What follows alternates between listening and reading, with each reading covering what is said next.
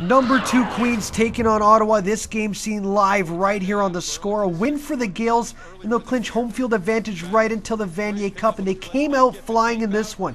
Dan Brannigan connects with Devin Sheehan for a 26-yard touchdown and a 7-0 lead. Then Brannigan finds Mark Surrier in the end zone from 5 yards out for a 14-0 lead. Ottawa having all sorts of problems on this day looking to punt the ball away, but the snap is bad and the fumble results in a turnover, giving Queens great field position, and that will lead to this. Brannigan runs the ball in from 1 yard out for a 21-zip advantage. Second quarter now, Brannigan over the middle to Blaze Morrison from 23 yards out. The Queens offense on fire as they led 31-0 at the half. More from the Gaels in the third, where we give it up to the scorer Sid Sixero.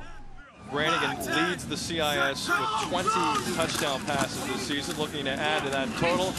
He was in pressure, didn't move, open man, that's just too easy. Touchdown, Queens. As Queens takes this one 38-15 and clinch their first regular season conference title since 1989.